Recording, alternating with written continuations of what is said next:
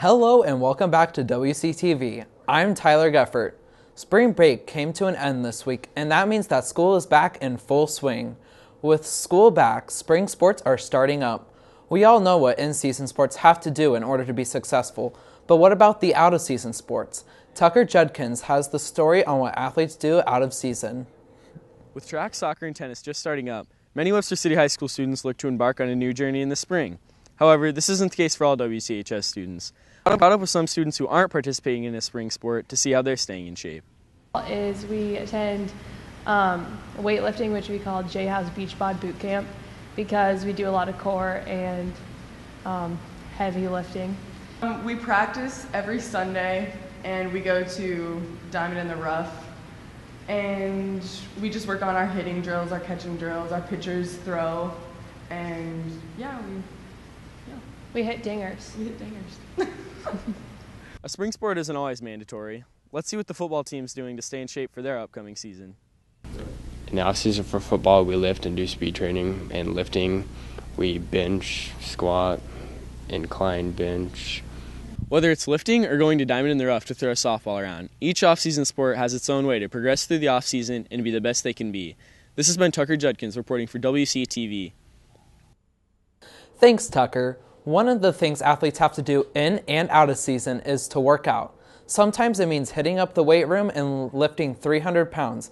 Other times it means doing 100 crunches or 30-second planks in front of the television at home. Some don't even work out at all. For those that don't have a coordinated workout, there's an app for that. Caitlin Seeley has this week's applicable app, Sworkit. Have you been looking for a fun app to work out with? Well, now there's an app for that. It's Squirtkit. Erin Barnabas will be modeling some of the fun things that you can do with this app. On the front menu, you can pick between strength, cardio, yoga, and stretching. You click strength, and you can do any of their workouts that they have for you, like the full body. Then you can change it to any time you want, or tap it. You can turn off or on 5-second transitions, and then you begin your workout. During your workout, you can click the blue play arrow to get it moving along, or you can click the fast forward button to skip that exercise.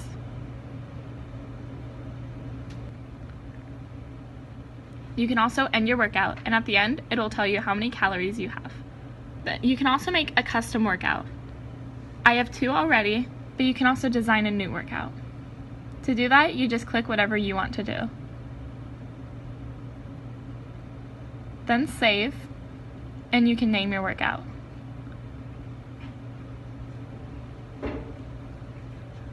You can also click the blue button and pick an already made workout. You can read about it, and you can add it. Then you just do as normally.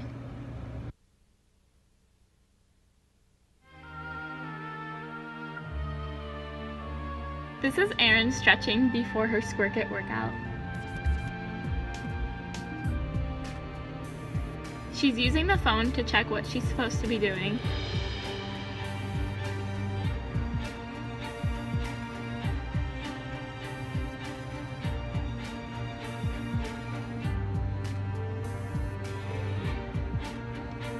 Now she's into her full move-in workout.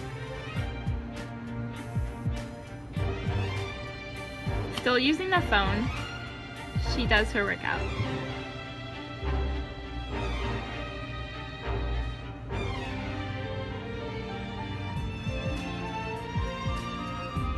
Now she's doing yoga to rest herself after her workout.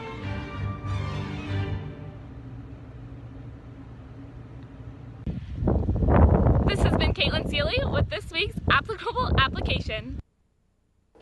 Thank you, Caitlin. For the seniors, they have only 39 days left of school, and after Easter, the rest of the days are going to fly by quickly. When one group of seniors leaves, another takes their place, and when there's new seniors, there's new freshmen. But for the current seniors, Elise Manchester has their senior advice for the new incoming freshmen.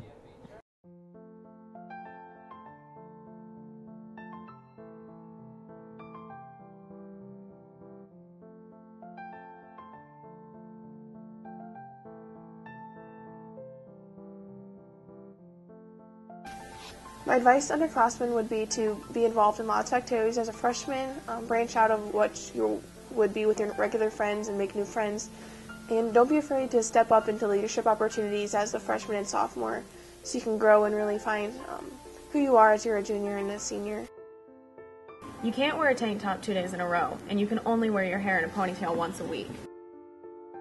As you're signing up for your junior and senior classes, to sign up and keep challenging yourself, and don't let yourself get caught in wanting to take all the easy classes. Keep challenging yourself. We wear pink on Wednesdays. Oh, and we only wear jeans or track pants on Fridays. Now, if you break any of these rules, you can't sit with us at lunch. We never even wait here. Take your ACT test really seriously because they can help a lot with college scholarships, and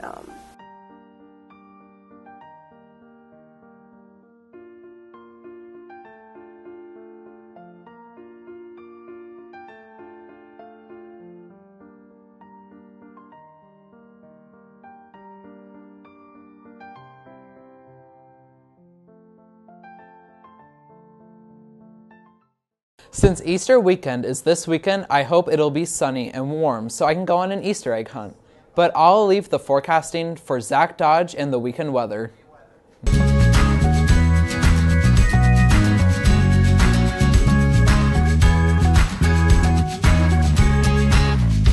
Hi, this is Zach Dodge with your weekend weather update.